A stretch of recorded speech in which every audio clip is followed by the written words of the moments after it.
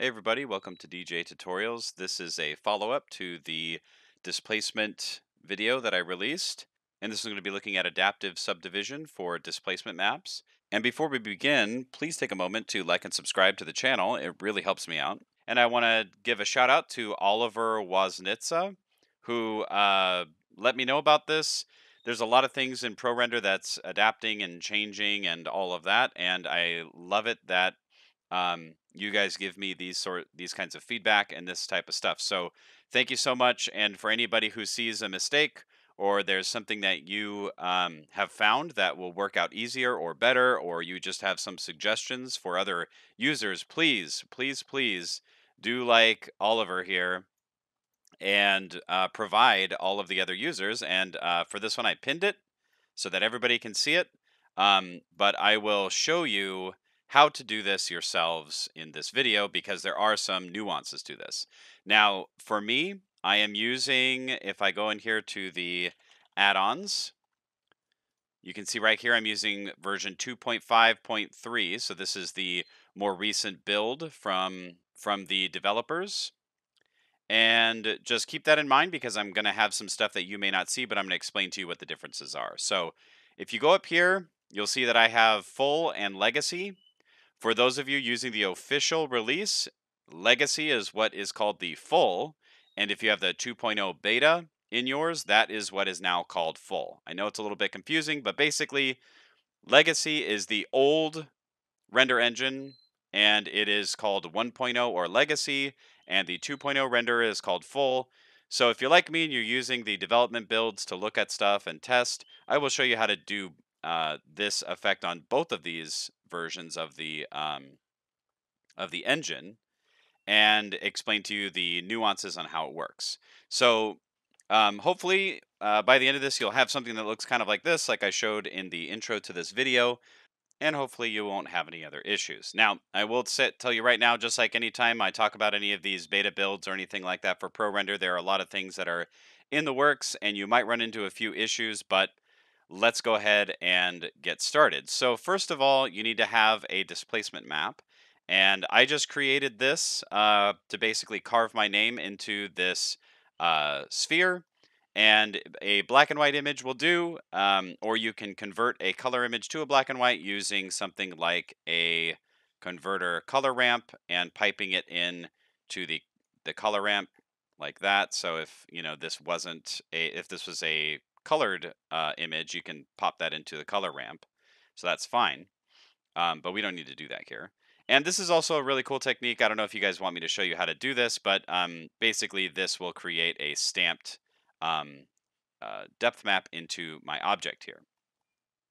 So the other thing that you really need to make sure that you do, and this is very important for ProRender in general, is that when you're doing these things, you need to unwrap your object and make sure that you're unwrapping it correctly. So if I go into the tab mode here, you can see that the area that I want to actually be uh, pushed in for the depth map is right here on this UV unwrap, and then the rest of it I kind of just put over here. So not the best mapping system or anything like that, but this is a really quick tutorial just to show you guys how this works. So when I look at this, and I'm going to save this here, if I look through the image map and go to the rendered view, and I move around the object, you can see that and let me just remove this here since you guys we're not at that point yet. But if I'm looking through this node, my image node that I put in here, you can see that the black and white value is placed onto the ball, okay? So the next step that you really want to do after you've unwrapped your object, you have your mapping node in here, and then you have your image texture or whatever it is that you're creating, whether it's a procedural texture or whatever it is, you have it here for the depth map. You want to throw it into a displacement node, okay? And you can just hit Shift A, you can go into vector and go to displacement, and it's right there. And what you want to do is throw this right into the height, and then take that and move that into the displacement material output. Now, the other thing that is going to happen, or that you need to do, is, oops, let me close that. You need to come over here, and you need to go to your materials tab right here.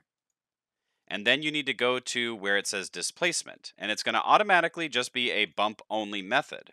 And what you want to do is change this to displacement.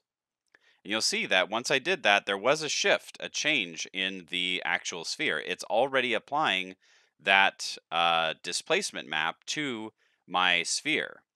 Now, it's not exactly refined or anything like that. And if I actually save here and look through the shader, you can see that it looks really weird. It's just kind of like bumpy or whatever. So that's an issue, but don't worry about it. We will fix it in a moment. So the next thing that you want to do here is you want to go over to your object properties. So you want to go to this one right here, and then under the drop down that says RPR settings right here, you're going to go down and you'll see this little button right here that says subdivision. Okay. Now I'm going to make a recommendation that you just be careful. Keep this at a 1 for the moment, and you'll turn on the subdivision. So I'm just clicking this box here. And then I'm going to actually change this to what it is originally, which is this crease weight here. I'm just going to put that to a 1 since that's usually what it starts out as. So basically what you have here, and we're on the legacy one, so if you have the official build, you should be seeing something similar to this. Basically what you're seeing is a subdivision of this displacement, and it's supposed to be based on where you are in relation to the object as far as the camera is concerned. So if you back up really, really, really far away, the idea is that it will only give the right amount of subdivision for that object based on how close it is to the camera. Okay. And you choose the amount of subdivisions by going here, and it says right here, subdivision polygon size in pixels that it should be subdivided to for finer subdivision set lower. So if you set this to a 10, for example, and if we zoom in on it,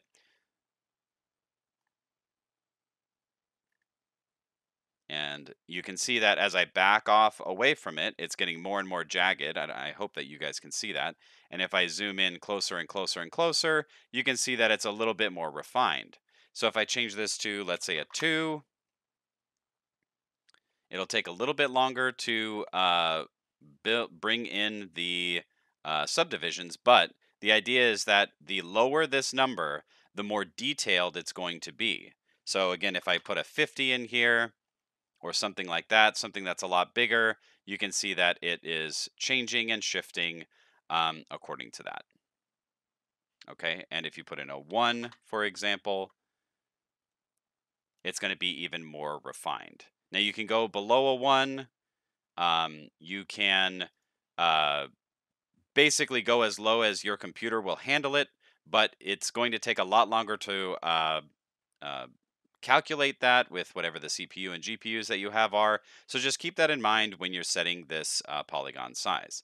Now the crease weight is basically it's saying like if you had a plane or something like that, if it's going to crease the object edges. So basically for this, you can play with this and change the edge only and edge to corner or edge and corner. So it's basically the same as if you go into edit mode and then you open up the properties up here and give it just a second. So if I go over here, you can see right here there's a mean crease. So this is how you kind of like adjust the edges data and stuff like that for certain objects. I'm not going to go into the details on this. Just the best thing I can say is if this is all new to you, play with the crease weight and the boundary type to get more or less what you want. And if you have something that has sharp edges like a box or like a ground plane or something like that, this is where you want to make those adjustments for the edges and things like that. So make sure that you take care of that.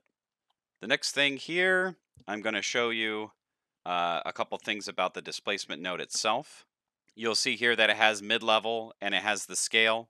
So basically the scale just means if like how shallow and um, how strong basically you want this displacement to be. So same thing like if when we use the uh, the modifier, the displace modifier, and I'm just going to open it up here. Hopefully it doesn't crash anything.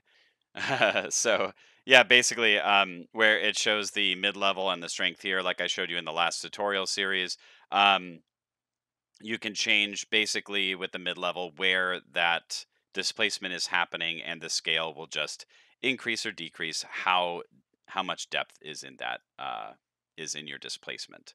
So I'm just going to go ahead and get rid of this here. I'm also going to set this at a actually, I'm going to leave this alone because we're pretty much done with the legacy version. Now, the difference between the legacy, I'm just going to keep this on over here and just kind of watch what happens in the lower corner here. So I'm going to change from legacy to full, which is the new 2.0 beta. Remember, I'm using a newer version, so you may not have this. If you want to get it, you can go to the GitHub location. I'll put the link in the description of the video down below. Go in here. If you go to full, you can see that the subdivision amount changed from the 1.0 to a 5. And basically, it works the exact same way as before, except for this is just like if you used a subdivision surface modifier. It's basically just saying how many levels of subdivision do you want to give to this object. So if I put it to a 1 and I take a look at this, we should be able to see, yep, a very not great looking um, displacement here. So that's what a 1 subdivision would do. And if we do a 5, it should be a lot more refined.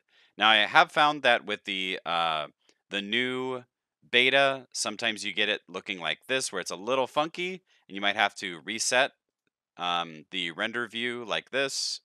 And you can see there it's a lot more refined. So sometimes you have to reset the viewport here to have it look better.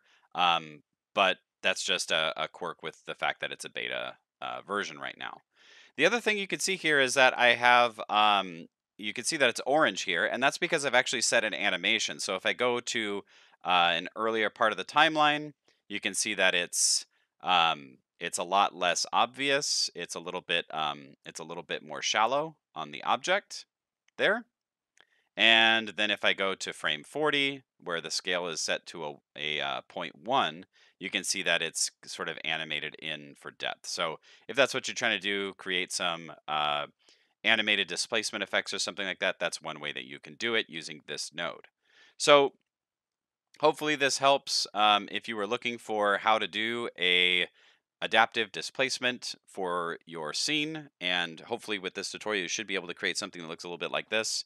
And please feel free to leave a comment below in the comment section, or questions or whatever it is below, and I'll try to get to them as soon as I can. So thanks a lot, and I'll see you guys next time on DJ Tutorials.